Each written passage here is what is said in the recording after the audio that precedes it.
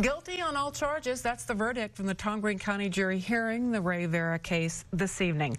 The jury convicted the 41-year-old Vera of murder and the death of a U.S. Marine Corps Staff Sergeant stationed at Goodfellow, along with 2 aggravated assault charges for injuries of 2 other Marines. 28-year-old Bryce Rudisell died from stab wounds after a fight in October of 2022 at the Whiskey River Saloon.